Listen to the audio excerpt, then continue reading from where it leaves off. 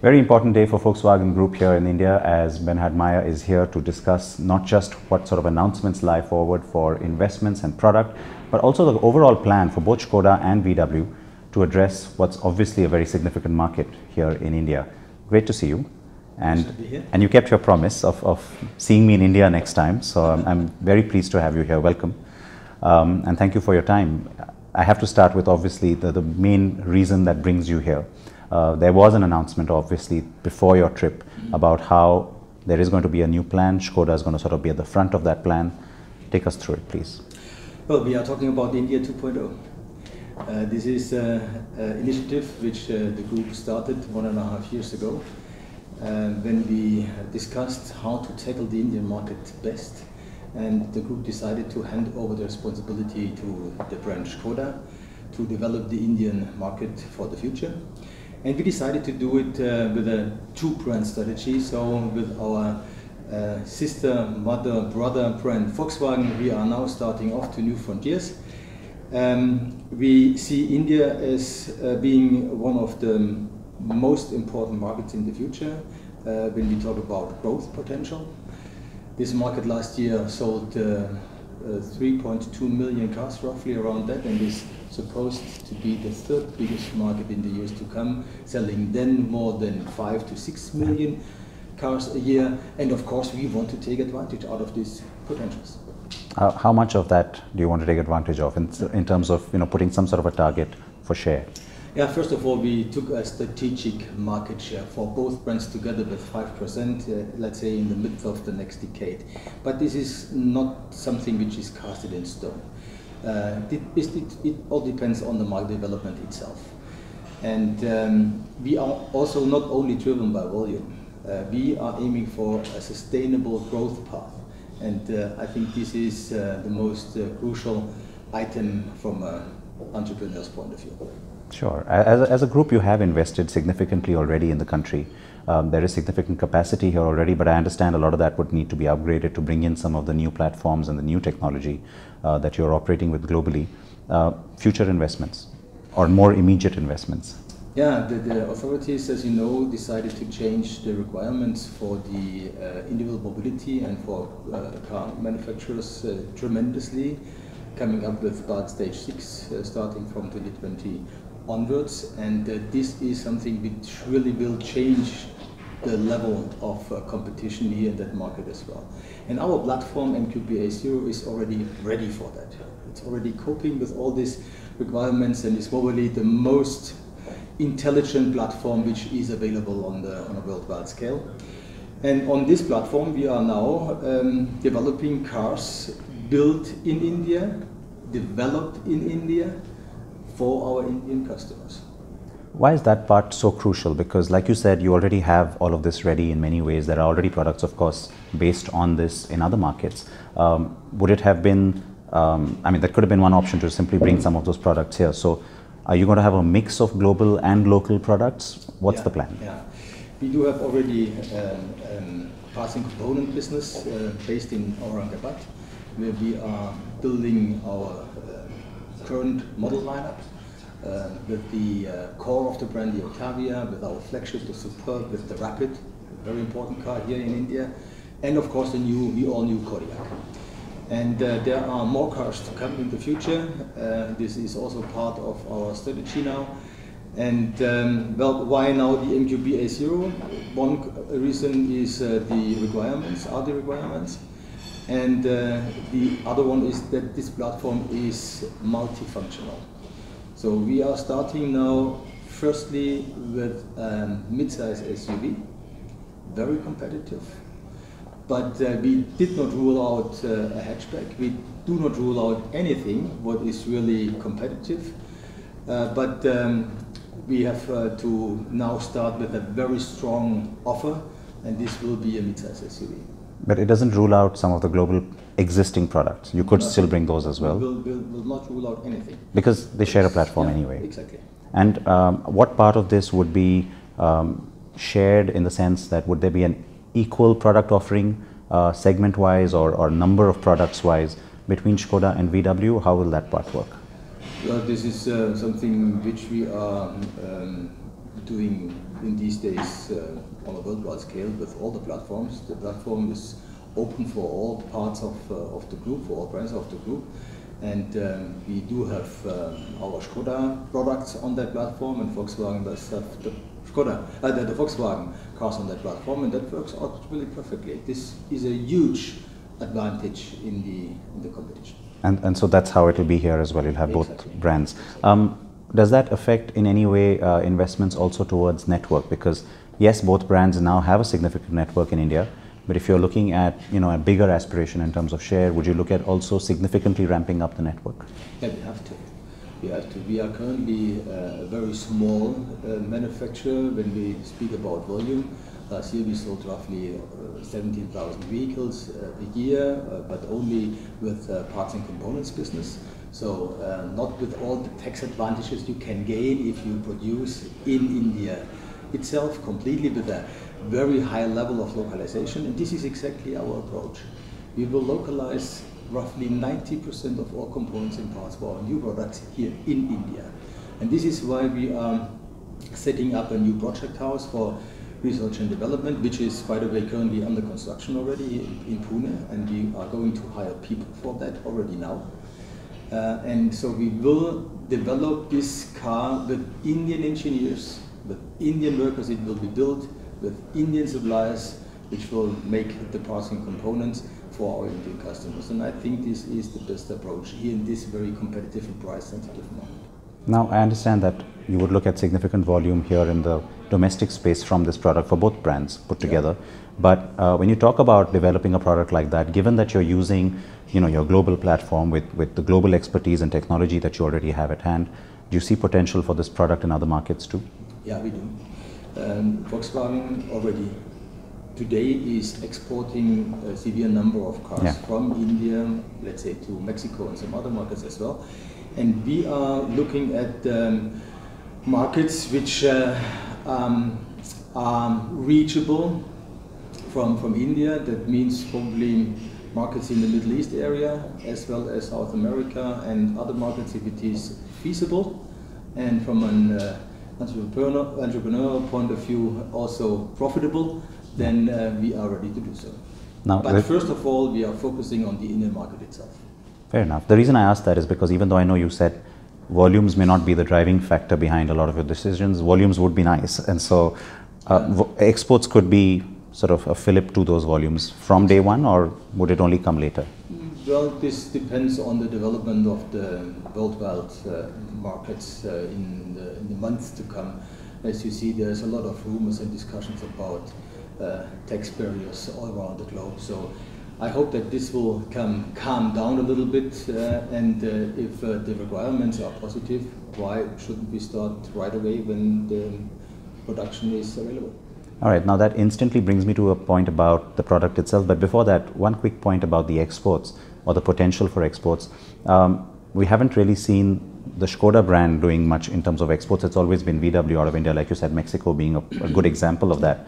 But parallelly, there's also been an announcement from Skoda's side to go into new markets, to expand volume in a big way.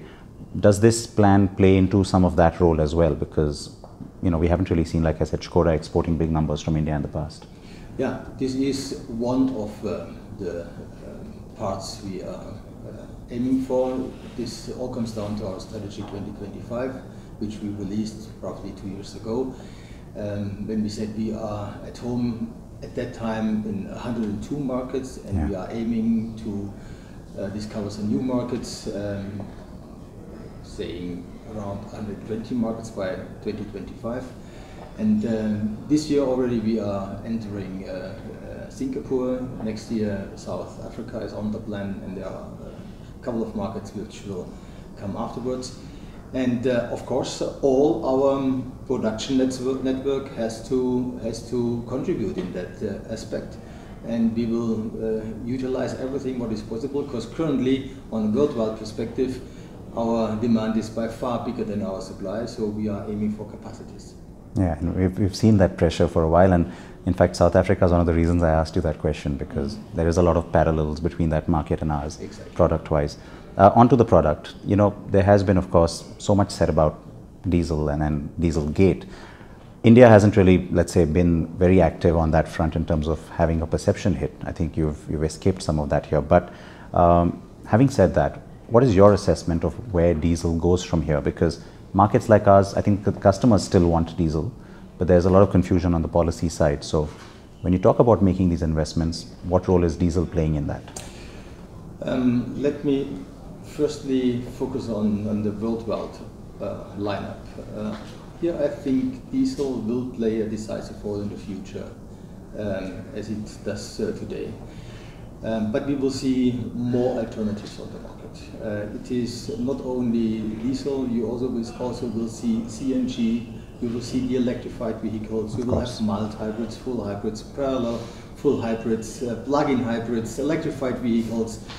So this will be a huge range of alternatives. And diesel will play a decisive role, but I think especially in the lower segments, diesel will become simply too expensive to be really competitive. And on the other hand, we are developing intensively in new petrol engines. Yeah. And our current 1.0 3-cylinder TSI engine is probably the most efficient engine on the market. Drives well too. It drives really amazing, and I think we will do a lot of investments in the future to bring these petrol engines on the same level as diesel engines are today. So I think especially in the entry segments we will not see diesels anymore. In the upper segments, let's say an Octavia or Superb or a Kodiaq always will have a diesel in the next couple of years.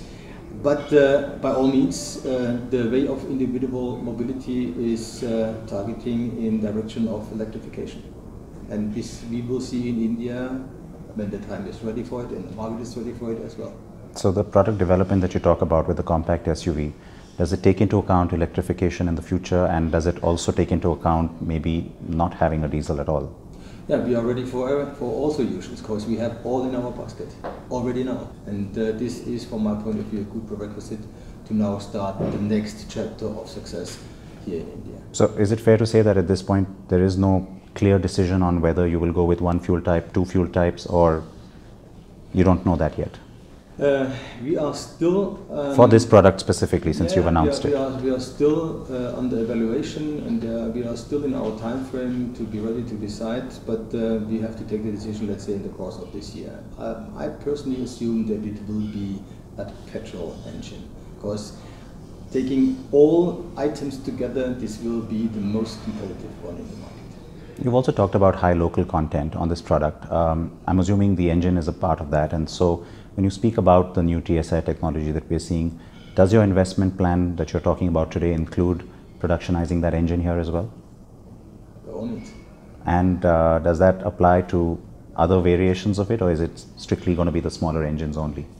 Could be even more.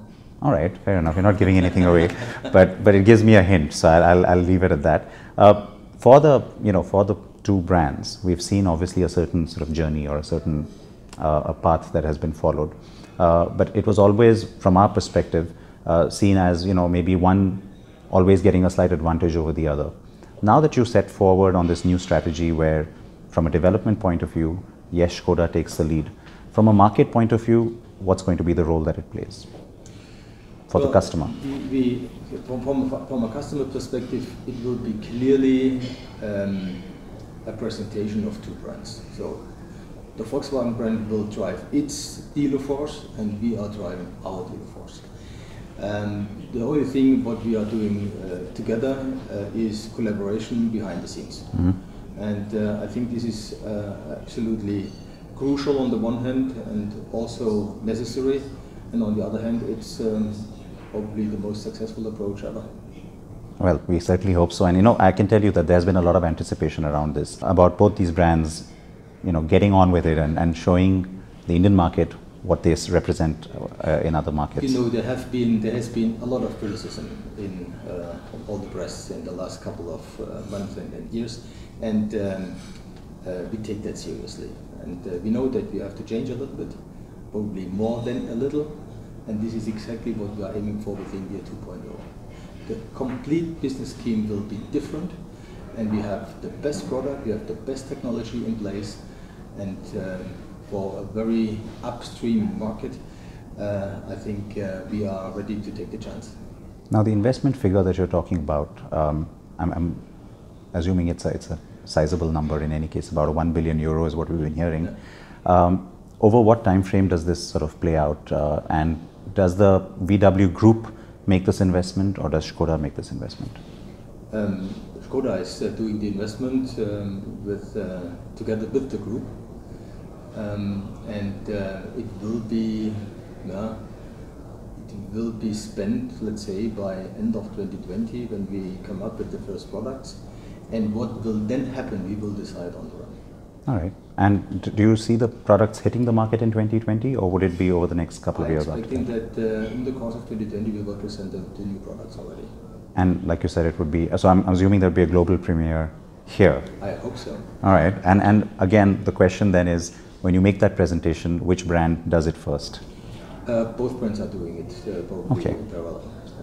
All right. That's actually, again, encouraging to hear. Is there a role, maybe not in 2020, but in the years to come, as the market develops and certain segments in the market here in India start to grow much faster at the top end of the market, as we've seen in China or other markets? Is there a role for Audi to play in any of this? Because when it comes to the platform, technologies, of course there are certain synergies there which that brand could really benefit from. Yeah, we are doing already a number of cars for Audi in our plant in Aurangabad with our parts and components scheme. And yes, I think as the market is growing and the mid-size level of customers is growing tremendously, I think there is a good chance for this brand as well. All right, so one last area which I know we briefly talked about, which is of course electrification. I know there's a lot of confusion about policy and any kind of time frames here in India when it comes to that. How do you view that confusion, firstly, and how difficult is it therefore to make certain decisions, because you obviously don't want to be left behind? The problem with the future is always that it is uncertain, and this is especially true when we talk about India. There have been such a huge number of predictions in the last couple of years what this market could look like in the future. But now I think there is a true pressure on it, and a decisive one.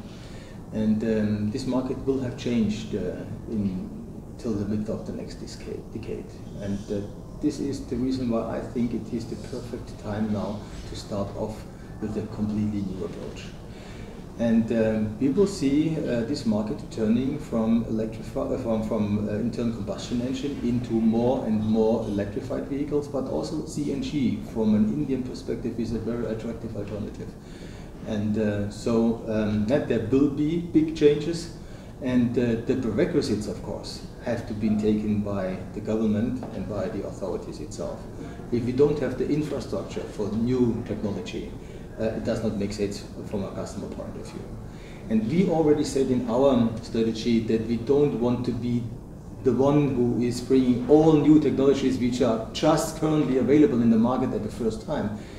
We listen to our customers and want only then bring new technologies when there is a real added value for our customers. When it is accessible, when the material costs are down to a recent number, when the infrastructure is prepared, that refilling whatever energy you are taking is available spot on.